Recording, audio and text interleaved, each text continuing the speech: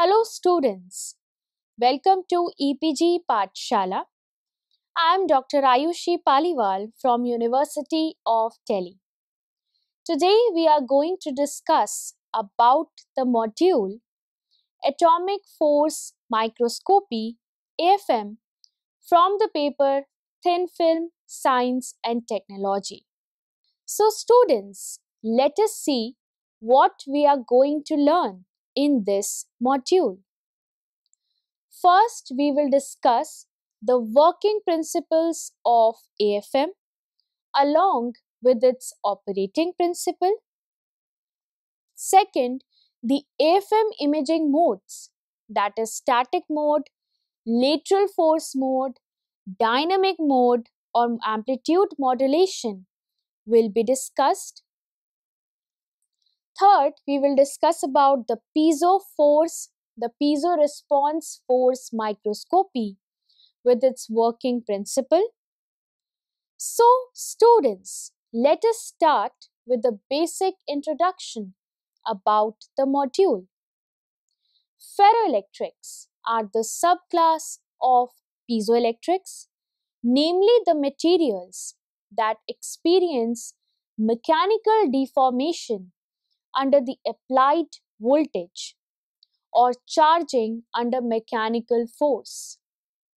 So, ferroelectrics exhibits a wide range of functional properties, including high and switchable electric polarization, strong piezoelectricity, high nonlinear optical activity, outstanding pyroelectricity, and notable nonlinear dielectric behavior. So, these properties are indispensable for the applications in numerous electronic devices such as sensors, actuators, IR detectors, microwave filters, and recently non-volatile memories, to name a few.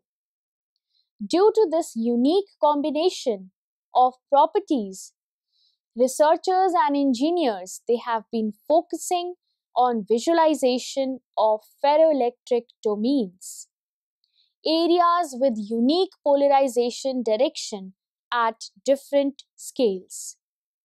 So, recent advances in synthesis and fabrication of micro and nanoscale ferroelectrics brought to life new physical phenomena and devices that needs to be studied and understood at this scale. As structure dimensions are getting smaller and smaller, ferroelectrics exhibits a pronounced size effect, manifesting itself in a significant deviation of the properties of low-dimensional structures from their bulk analogues. So, in this sense, ferroelectrics are similar to magnetic materials, since surface energy cannot be neglected in small volumes, and long-range dipole interaction is significantly modified in reduced geometries. It also depends on whether a ferroelectric is confined in one, two, or all the three-dimension structures. So, to address the fundamental mechanism underpinning the functionality of ferroelectric materials and devices, domain structures and their evolution under bias have to be studied at the micrometer and nanometer scales. So, the rapid development of scanning probe microscopy and especially atomic force microscopy and piezo response force microscopy AFM and PFM has resulted in a fabulous advancement. In this area, as will be highlighted in this module after the short description of the method. AFM provides a 3D profile of the surface on a nanoscale by measuring the forces between the sharp probe less than 10 mm and surface at very short distance 0.2 to 10 nanometer probe sample separation. So the probe is supported on a flexible cantilever. The AFM tip gently touches the surface and records the small force between the probe and the surface. Working principles of AFM. The principle of operation of the AFM is very similar with that of the stylus profilometer. That is, here a sharp cantilever tip interacts with the sample surface, sensing the local forces between the molecules of the tip and the sample surface. As shown in this figure, this instrument is not a conventional microscope that collects and focuses the light. The word microscope has been associated with this instrument because it is able to measure the microscopic features of the sample. The most characteristic property of the AFM is that the images are acquired by feeling the sample surface without using the light. In this way, not only the sample topography can be recorded with good resolution, but also the material characteristics and the strength of interaction between the sample surface and the cantilever tip. Due to the fact that no light is involved in acquiring the sample properties, the AFM reaches a resolution far below the diffraction limit offered by the optical microscopy.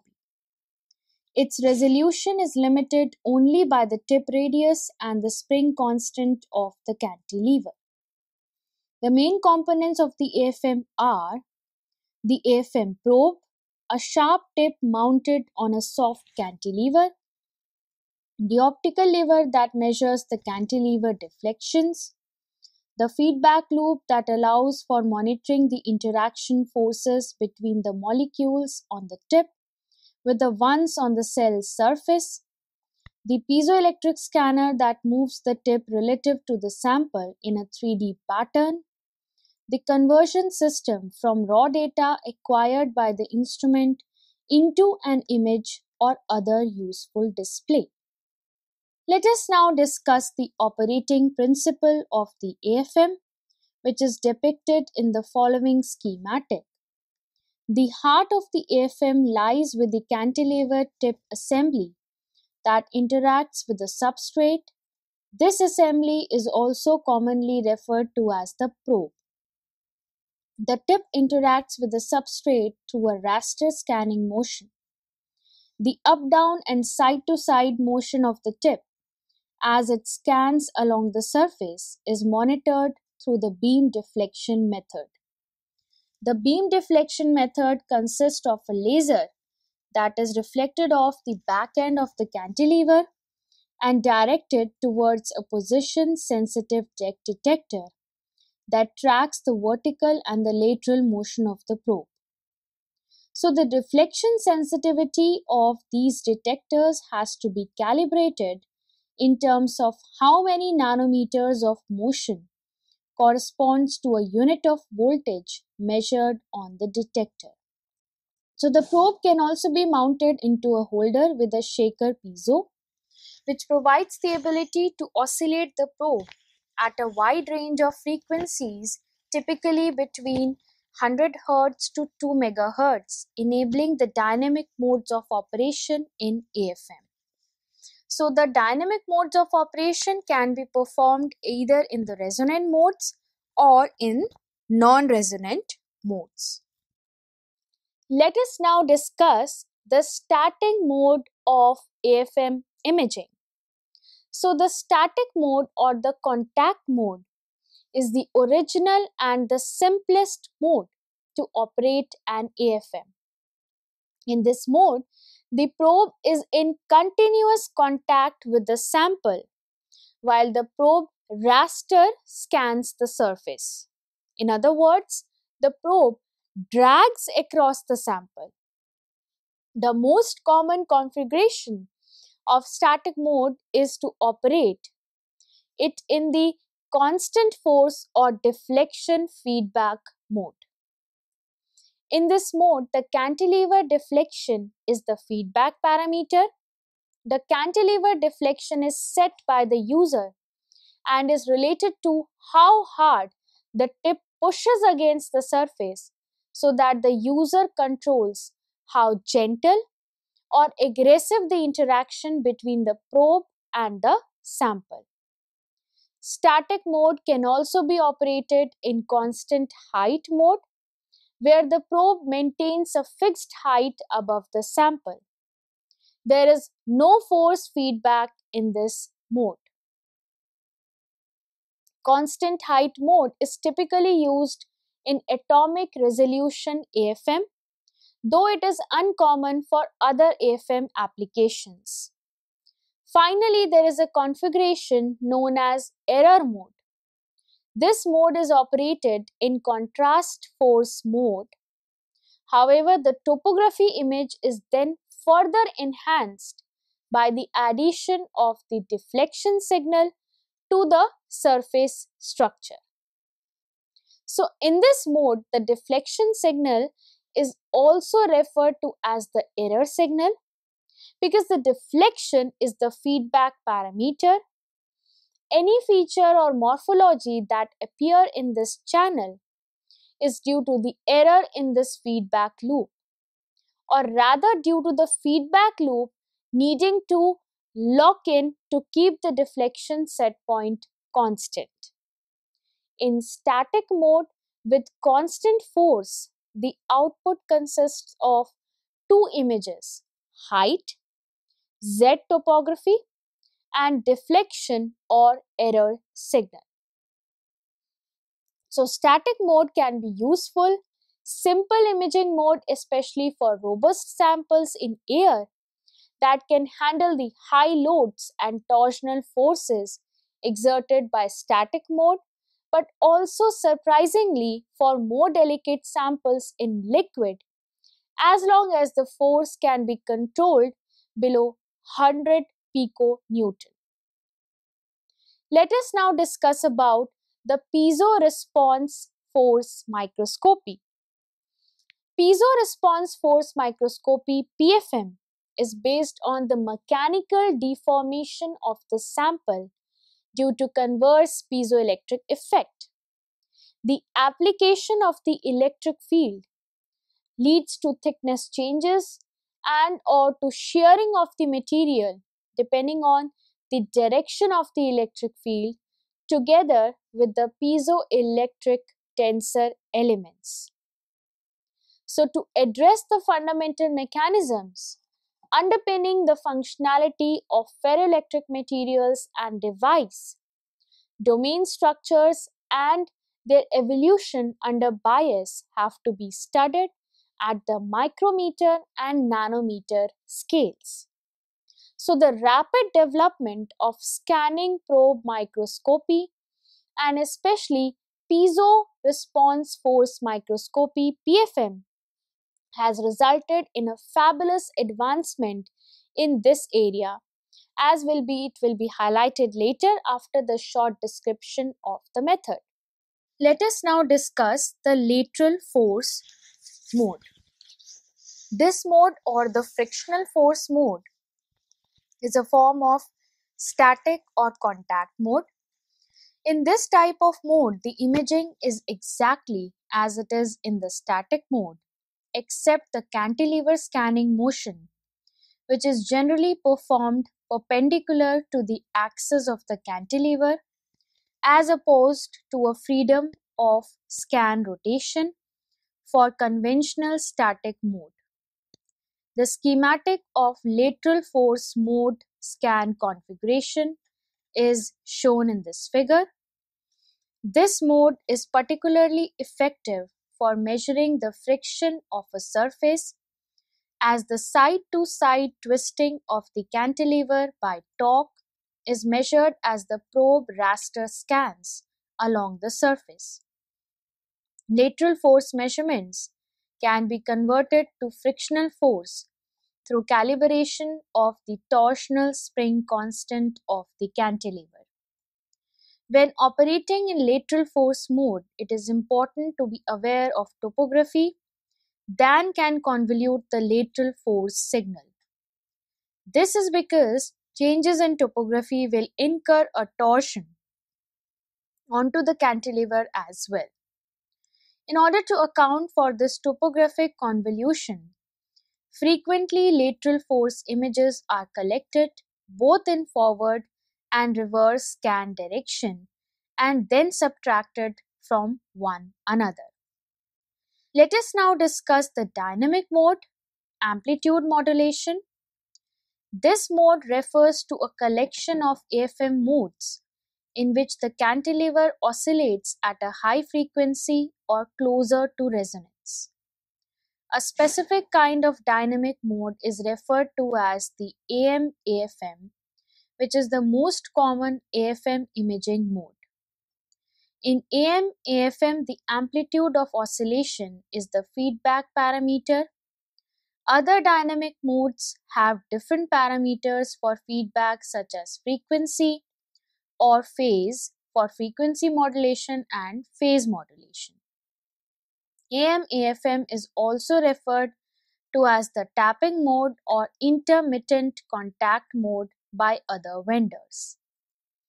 As an imaging mode, amplitude mode, modulation mode basically offers several key advantages because it operates at resonance, interacts with the sample as the probe taps along the surface.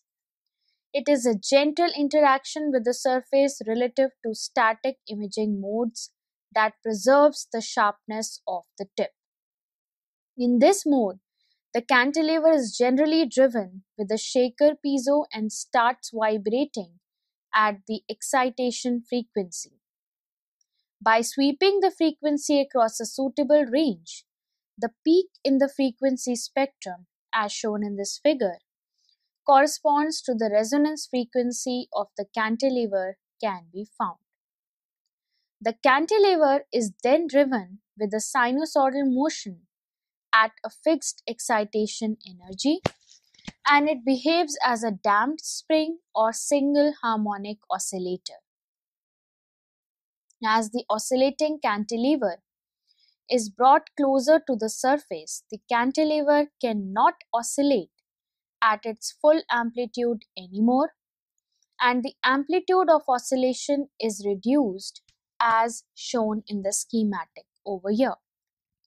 So this amplitude reduction is the source of feedback. The user sets an amplitude based on the type of interaction that is desired. The changes in amplitude are caused by changes in the resonance frequency of the cantilever during interaction. In most of the real cases, the studied sample contains random oriented polycrystalline grain structure, often with non-zero lateral components in its piezoelectric tensor. In this case, the detected vertical PFM signal is no longer only proportional to D31 but also dependent on the D33 and D55 components. For example, the vertical PFM amplitude would no longer be delta Z0 equal to D33 V0. Instead, it would take the form delta Z0 equal to D33 V0 equal to D33 plus D55 sine square theta cos theta minus D33 cos square theta multiplied by V0, in which theta is the part of local orientation map between the lab coordinate system and the crystal coordinate system of the sample. Nevertheless, if both the vertical and the two lateral components of PFM signal are obtained on the sample location, either the intrinsic sample piezoelectric constants Dij or the local orientation map theta, phi and psi can be extracted from such data. So in a word, 3D PFM has opened the possibility of a complete 3D reconstruction of the polarization vector of the studied sample at nanometer scale. So the common applications of PFM includes the local characterizations of electromechanical properties of materials, including detailed domain mapping and study of domain switching dynamics, testing of micro and nano electromechanical devices, for example, piezoelectric actuators, transducers, and MEMS, electro-optical devices, and non-volatile memories components, that is FERAM devices, addressing their reliability issues such as electromechanical imprint, fatigue, and dielectric breakdown. So, which is exploring the local and the global relationship between the polarity and other material properties on novel polymer and bioengineered materials based on detailed nanoscale structural and electrical characterization of such materials. Let us now discuss the working principle. From the day that AFM was introduced to the contemporary research frontier, new modes and applications have emerged with unprecedented speed, allowing this versatile tool to look into ever increasing aspects of local material properties at nanometer scale. PFM is one such novel mode which has gained increasing recognition for the unique information it can offer on the electromechanical coupling characteristics of various ferroelectric, piezoelectric, polymer, and biological materials.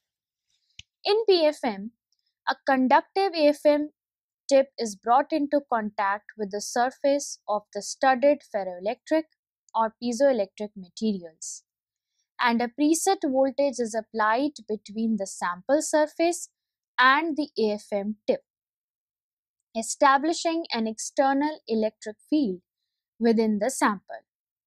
So, due to electrostriction or inverse piezoelectric effects of such ferroelectric or piezoelectric materials, the sample would locally expand or contract according to the electric field. Now, if we'll take an example, if the initial polarization of the electrical domain of the measured sample is perpendicular to the sample surface and parallel to the applied electric field, the domains would experience a vertical expansion. Since the FM tip is in contact with the sample surface, such domain expansion would bend the FM cantilever upwards and results in an increased deflection compared to the status before applying the electric field. Conversely, if the initial domain polarization is anti-parallel to the applied electric field, the domain would contract and in return results in a decreased cantilever deflection as shown in this figure. So, the amount of cantilever deflection change in such situation is directly related to the amount of expansion or contraction of the sample electric domains and hence proportional to the applied electric field.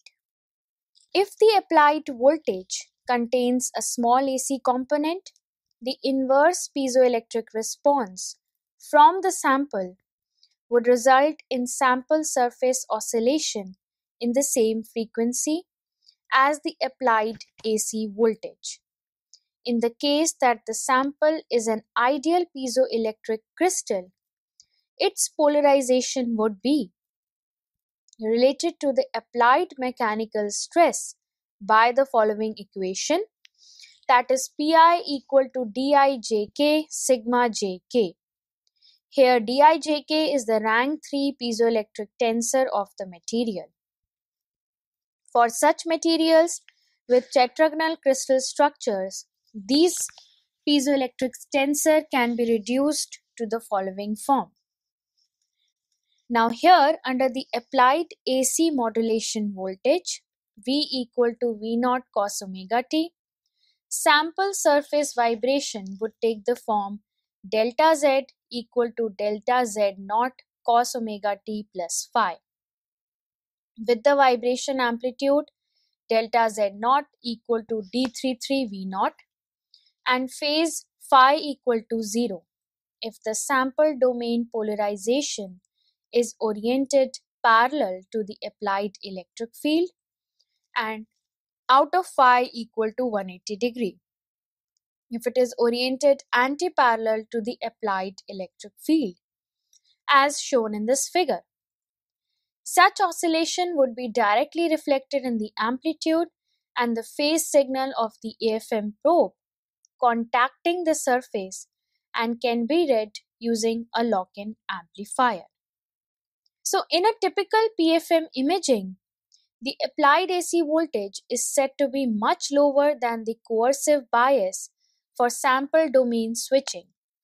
So to avoid the alternation of the local domain structure of the studied sample, if such criterion is met, the phase contrast generated in PFM imaging will be reflect the domain polarity in different sample locations while form the magnitude of the amplitude signal local piezoelectric coefficient of the sample can be extracted. So this figure shows an example of such PFM amplitude and phase images obtained on PZT-5H sample as can be observed in the circled portion. 180 degree phase contrast is evident in two adjacent domains in the PFM phase image, and the domain wall between them can be observed with the reduced amplitude in the PFM amplitude image. Also, the upward and downward oriented domains have induced a PFM amplitude with similar magnitude, indicating the material property is relatively homogeneous in the studied sample. So, for a more complicated sample domain, orientation containing not only the components perpendicular to the surface in contact with the AFM tip, but also the components along with different directions within the sample plane, vector PFM will also affect, but along with the different vertical and two lateral channels can provide more complete information. Let us say for an example to obtain the D15 component of the piezoelectric tensor in tetragonal piezoelectric crystals, we need to measure the lateral components of AFM tip vibration proportional to in the plane sample surface displacement as shown in this figure, which would take the form delta L equal to delta L naught cos omega t plus phi with the vibration amplitude delta L naught equal to d15 V naught. Now notice over here, if a DC bias is applied between the tip and the sample in conjunction with the AC voltage, both the in-plane and out-of-the-plane electromechanical response of the sample are also functions of this applied DC voltage. So students, let us summarize what we have learned in this module. First, the working principle of AFM along with its operating principle was discussed in detail. Second, the AFM imaging modes, that is static mode, lateral force mode, dynamic modes, they were all discussed in detail. Lastly, we discussed about the piezo response force microscopy, PFM, along with its working principle. Thank you.